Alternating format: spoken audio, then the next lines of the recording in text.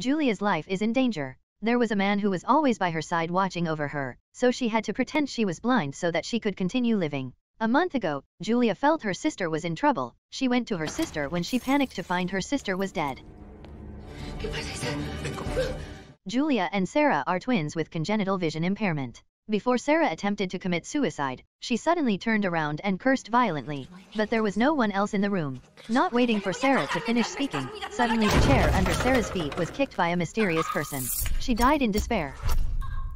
Autopsy results from the police said that Sarah committed suicide, but Julia could not believe it. Her sister was preparing for her eye surgery. She could not kill herself. The next morning, when Julia was showing her last mourning to her sister, suddenly a hand was on her shoulder and comforted her. She thought it was her husband until she saw him standing in front of her. So whose arm is that? Julia turned around in panic, and there was no one behind her. She felt something was wrong. Her intuition is often extremely accurate. She decided to investigate herself. Julia went to the house of Sarah's neighbor, Soledad, who was also a blind woman. She said Sarah has stopped coming to talk to her recently after meeting a new friend at the Blind Help Center. Julia went there to find out. She had overheard a conversation about Sarah. They said that before Sarah died she had a boyfriend, and they used to go to a newly opened hotel for a date. A woman smelled Julia and told her there was a man behind her. She turned around in fear when the figure quickly ran away. Julia hastily chased after that person, but he used the flashlights to blind her. She couldn't see his face. When she got home and told that her husband was worried and wanted to take her away, he felt that Julia's mentality was greatly affected by the sudden departure of her sister, so she was overthinking. Julia now quickly used an excuse to go to the hotel for a few days to relax. It is also the hotel that Sarah used to go to with her boyfriend before she died. Her husband happily agreed. Upon arriving, she asked a lot of people about Sarah's boyfriend but received only ambiguous answers. However, she knew that when she arrived at the hotel, there was a bandage in Sarah's eyes. Maybe her sister had had a successful surgery, so she definitely could not commit suicide. Sarah took this story to her husband, but he seems to know it all. Before that, the doctor just contacted him and said that Sarah's surgery failed. Perhaps she committed suicide because of that.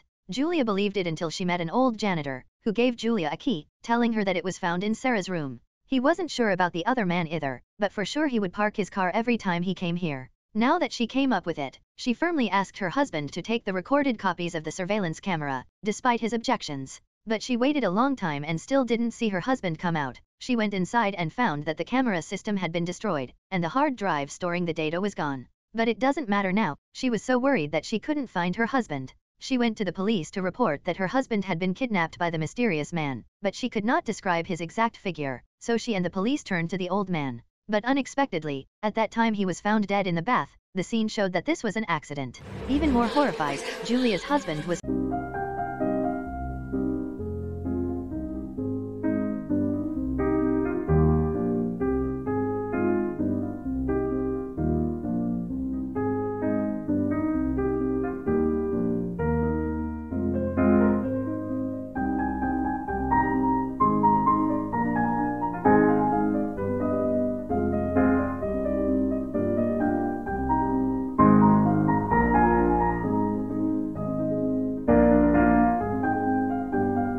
in the house. The evening arrived. After Yvonne had left, Julia was alone in the house, but she still felt the existence of someone else. Someone took her key away. One evening, the mysterious man was about to inject some drugs into Julia's body, but she felt it and got up and ran away. She asked a neighbor named Blasco to help her, and he took her home to rest. Julia discovered that her lost key is there. Could it be that the real bad guy is Blasco? Blasco was a bastard. He began to molest Julia. Fortunately, Yvonne came to save her in time and brought her back to his house. Now Blasco's daughter appeared.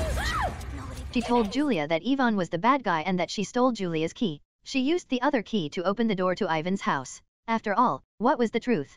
Julia decided to remove her eye patches despite the time remaining was 4 days. Her eyesight was still not stable, but she could still see this pervert plastered with pictures of herself and Sarah in the room. She panicked to find Blasco's daughter to escape together when she found that she was killed by Yvonne. At this moment, Yvonne stepped forward.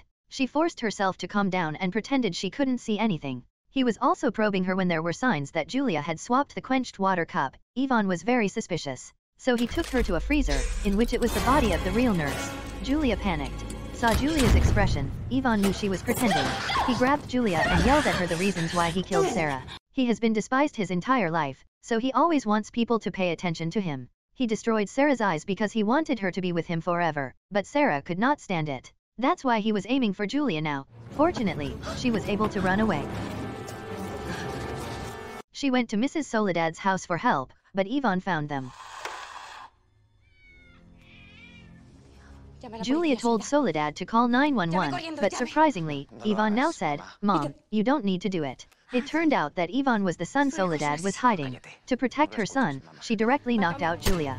Turns out she was just pretending to be blind, nor did Ivan expect this. So he decided to make his mother truly blind. After that, when Ivan came to Julia, she had no choice but to accept to be forever by his side. But no, by the time he didn't notice, Julia stole his knife. Because her eyesight was unstable, she missed, hitting only Ivan's leg. But that opportunity was enough to make her escape upstairs to call the police.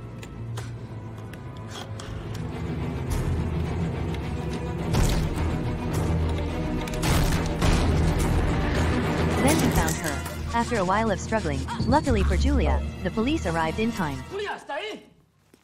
Soy Dimas. Julia, ¿me oye? The flashlights were all aimed at Ivan. He learned the feeling of being noticed by many people for the first time in his life.